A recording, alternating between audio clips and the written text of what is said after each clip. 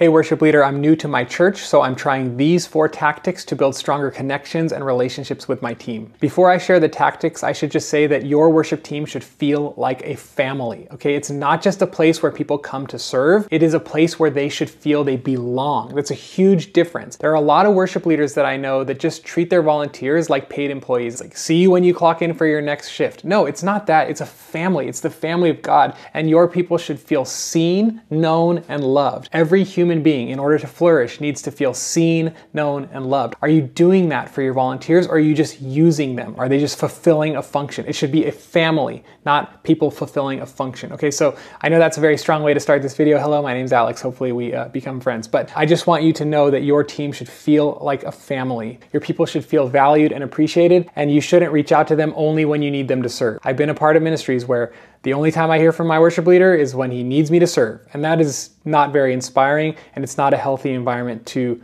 long-term desire to be in. You want your people to want to be at church, and people want to be where they feel seen, known, and loved. So try to build more connection relationally with your people using these 4 tactics. Number 1, testimony sharing. This is something we're doing at my church. I'm brand new to my church. All of the musicians that we're using are paid musicians, and I found out they don't even know each other outside of when they come to this church to serve. So I don't know them and they don't know each other. So I'm like, all right, what are we gonna do? Testimony time. I know that sounds cheesy, but it's actually super powerful for people to hear the story arc of someone else's life and what God did to save them and what he brought them from and what he brought them to and what they're currently learning right now. So what we do is every week after first service, in between services, one person shares their testimony for about 5 to 7 minutes. And I went first so that I could set the tone for everybody else. As the leader, it's like, this is how I want it to be, okay? 5 to 7 minutes, don't ramble too long. You wanna set the tone. So I went first, I set the tone, I shared my testimony, and it really helps everyone feel more connected relationally to one another. And it also forces them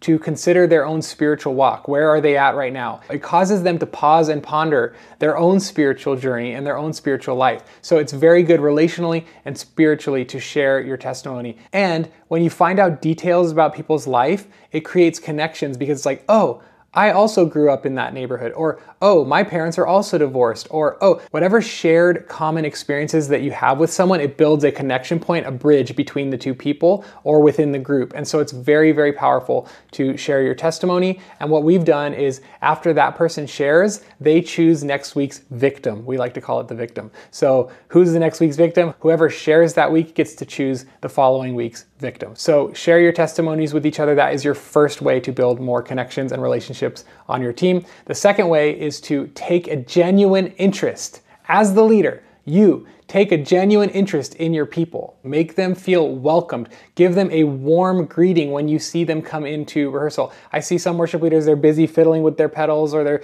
whatever, getting stuff set up. No, first of all, do all that beforehand. Get the stage set up beforehand so that you can warmly greet each person when they arrive. Say hello, name, fist bump, walk up to them, side hug, high five, whatever you're comfortable doing. Acknowledge them, ask them how their week is going, ask them for any updates on whatever it was that you talked about with them last week. So if they're like, oh, I have a test this week, then the following week say, hey, how did your test go? Take a genuine interest in this person, because if people feel that you care, they will care. When people feel like they matter, they will be more engaged and more willing to contribute. It's called psychological safety. They know this is a safe environment for me to be my whole self, to bring all of myself to this place. I don't have to put myself in a box or be scared. Psychological safety is like the #1 quality of a high functioning team. So take a genuine interest in the individuals and what's going on in their lives. One question that I like to ask whenever we're in a group setting is, did anyone have anything crazy happen this week? It could be good crazy, it could be bad crazy. Did anyone have anything crazy happen this week? Or another way to phrase it is, hey, did anything unexpected or surprising happen this week for any of you? And these questions bring out the highs and the lows of our everyday life, because it's like, oh, actually, yeah, this thing happened. Oh my gosh, my car got totaled. And then now all of us are aware of what's going on in each other's lives, and we're able to celebrate and support. Celebrate in the good things and support in the bad things. And so even if you ask that question and just 1 or 2 people share their crazy event or their surprising or unexpected thing, 1 or 2 people sharing that will help the whole team feel more connected. So that's your second thing, is to take a genuine interest in people. The third thing you can do to make your team feel more connected is team devotions. I'm shocked how many worship leaders aren't doing some sort of devotion with their people. I am actually going to give you a month's worth of free devotions right below this video or in the show notes if you're listening to audio only.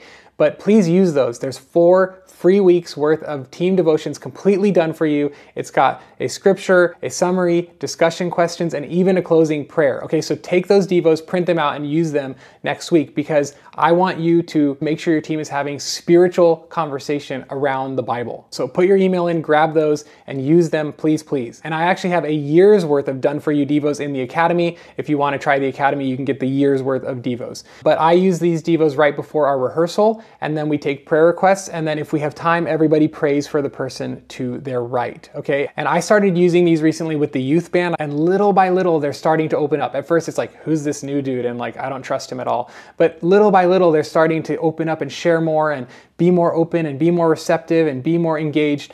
And I just want to encourage you, building a connected team takes time. It's 1 smile at a time, 1 joke at a time, 1 loving tease at a time. It's 1 prayer request at a time. But week after week, if you do the right things consistently, you'll have a super tight-knit team that genuinely cares about one another. So use those team devos. If you don't want to use those, one other alternative is to read a psalm each week. You just open up to the book of Psalms, start at chapter 1, and everybody in the circle reads a verse. You go around the circle until the whole psalm is finished. Sometimes you have to go around the circle multiple times. And then at the end of that, you say, what jumped out to you? What verse popped out to you? What thought popped into your head while you were reading? And then you just discuss. So that's another alternative that you can use. All right, so the last way to build more connections on your team is to do an off-site activity, because you really get to know somebody when you spend time with them in different environments. And so it could be as simple as taking them out to pizza and treating them. Please treat them to pizza, it's not that expensive. Or having them over to your house for a potluck and game night, or taking them to mini golf. Or I heard of a team recently that did an escape room together. I do not think I would ever like being in an escape room. I'm not sure,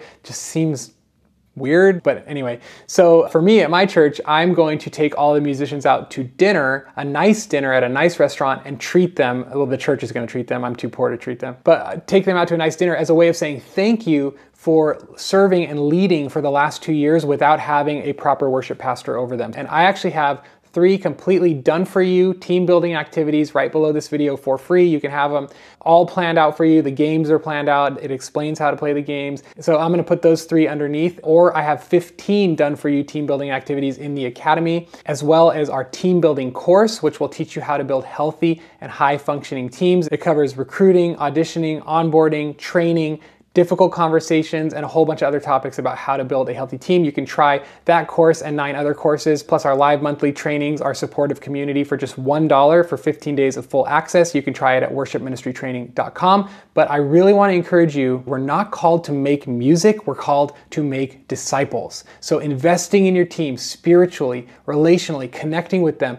that is the thing God cares about more. If we don't invest in people and we're just putting on a production, I believe that that ministry does not actually honor God. So brick by brick, piece by piece, smile by smile, make your ministry a more warm, welcoming, and friendly environment. And so be sure to grab those devos and those team building activities below this video and start using them. I promise you it will make a difference.